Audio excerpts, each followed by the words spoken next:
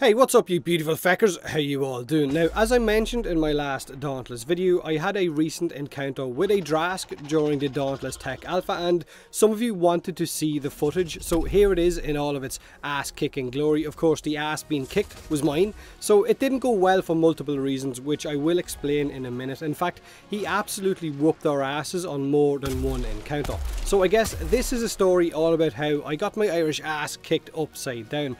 Now, a few months back, during the very first few alpha tests, me and some of the guys on my Discord had progressed pretty far down the Behemoth progression. We had fought and killed Nashor, Strike, Drask, Embermane, Pangar, and of course then we had moved on to the much harder ones, which some of you guys might not have seen yet, unless you've taken part in the alpha. We had progressed basically because we had geared up beforehand. But for the latest alpha test, all of our progression was of course reset, which happens during alpha tests, and I really needed footage, so I had to progress through all of those behemoths all over again. But I could only do it on the US servers because there was matchmaking issues on the EU ones, which meant I had a high ping, which of course doesn't help when you're trying to dodge out of the way of certain attacks. And I also kind of rushed the progression to try and get as much footage as I could while that window was open. It meant that we fought some of these behemoths really heavily undergeared, and we just tried to roll over them, which was a really bad idea. Now, normally you would farm these behemoths until you had a full armor set and of course a weapon leveled up as well, and then you would move on to the next one and progress like that. Level up those weapons and armor into the higher tiers until you could move on to the next behemoth. But I hadn't time for that, so I just said, feck it, let's kill Drask, because I really wanted that Embermane and Pangar footage. But the last time I had fought Drask, of course I was really well geared, so it was easier to kill him. But no one told Drask that he needed to die in order for me to progress onto the next behemoth. He gave zero fucks about my need for footage and decided that he was going to be the star of the show by stomping all over us. Absolute diva.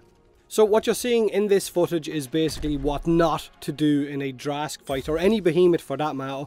Don't go in undergeared, because Drask was my first real gear check in Dauntless.